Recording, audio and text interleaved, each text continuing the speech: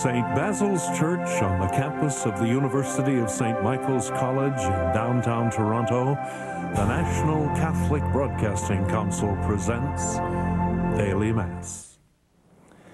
The televising of today's Mass is made possible by a contribution from Anne Robinson from Newmarket, Ontario. This Mass is offered for the secret petitions of the heart. On behalf of all the faithful across Canada gathered for this celebration, we thank you. In the name of the Father, and of the Son, and of the Holy Spirit. Amen. The grace of our Lord Jesus Christ, the love of God, and the fellowship of the Holy Spirit be with you all.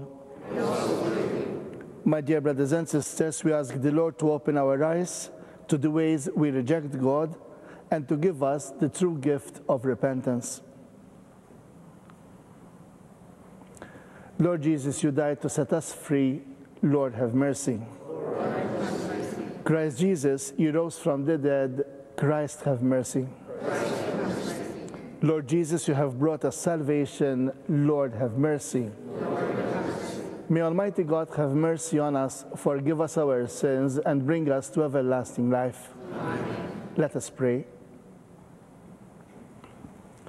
God our Father, you always work to save us, and now we rejoice in the great love you give to your chosen people. Protect all who are about to become your children, and continue to bless those who are already baptized. Grant this through our Lord Jesus Christ, your Son, who lives and reigns with you and the Holy Spirit, one God, forever and ever. Amen. A reading from the book of the prophet Ezekiel. The word of the Lord came to me. Say to the people, thus says the Lord God, I will take the people of Israel from the nations among which they have gone, and will gather them from every quarter, and bring them to their own land. I will make them one nation in the land, on the mountains of Israel, and one king shall be king over them all. Never again shall they be two nations, and never again shall they be divided into two kingdoms. They shall never again defile themselves with their idols, and their detestable things, or with any of their transgressions. I will save them from all the apostasies into which they have fallen, and will cleanse them. Then they shall be my people, and I will be their God. My servant David shall be king over them, and they shall all have one shepherd. They shall follow my ordinances and be careful to observe my statutes. They shall live in the land that I give to my servant Jacob, in which your ancestors lived.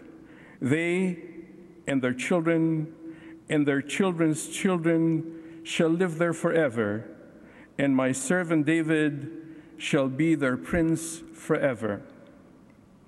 I will make a covenant of peace with them. It shall be an everlasting covenant with them, and I will bless them and multiply them, and will set my sanctuary among them forevermore.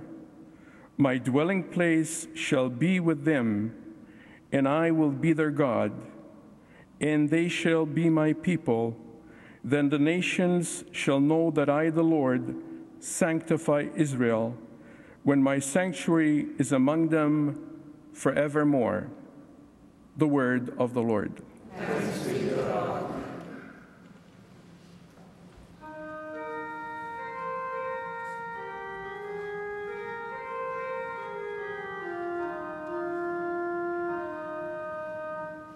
The Lord will guard us like a shepherd guarding his flock. The Lord will guard us like a shepherd guarding his flock. Hear the word of the Lord, O nations, and declare it in the coastlands far away. Say, he who scattered Israel will gather him, and will keep him as a shepherd a flock. The Lord will guard us like a shepherd guarding his flock.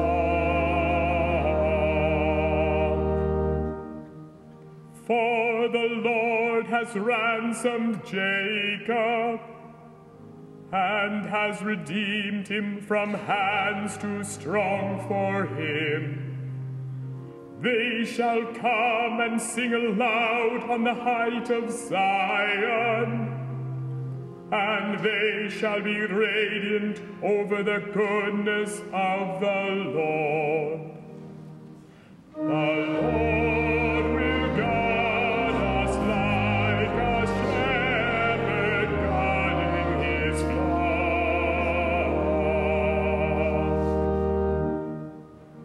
Then shall the young women rejoice in the dance, and the young men and the old shall be merry. I will turn their mourning into joy. I will comfort them and give them gladness for sorrow. The Lord will guard us like a shepherd guarding his flock.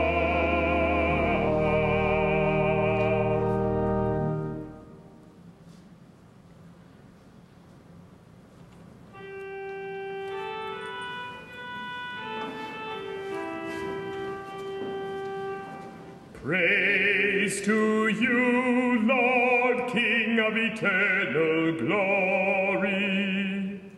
Praise to you, Lord, King of eternal glory.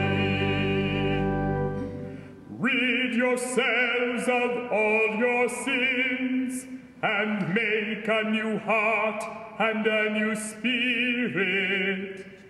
Praise to you, Lord, King of eternal glory.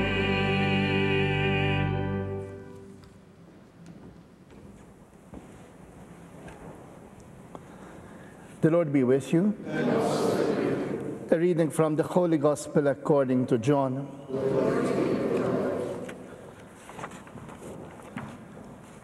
Many of the Jews who had come with Mary and had seen what Jesus did believed in him. But some of them went to the Pharisees and told them what he had done. So the chief priests and the Pharisees called a meeting of the council and said, "What are we to do? This man is performing many signs. If we let him go on like this, everyone will believe in him, and the Romans will come and destroy both our holy place and our nation." But one of them, Caiaphas, who was high priest that year, said to them, "You know nothing at all. You do not understand that it is better for you to have one man die for the people than to have the whole nation destroyed." He did not say this on his own, but being high priest that year, he prophesied that Jesus was about to die for the nation, and not for the nation only, but to gather into one the dispersed children of God. So from that day on, they planned to put him to death. Jesus therefore no longer walked about openly among the Jews, but went from there to a town called Ephraim, in the region near the wilderness, and he remained there with the disciples. Now the Passover of the Jews was near, and men went up from the country to Jerusalem before the Passover to purify themselves. They were looking for Jesus and were asking one another as they stood in the temple, "What do you think? Surely he will not come to the festival, will he?" And this is the gospel of the Lord. Praise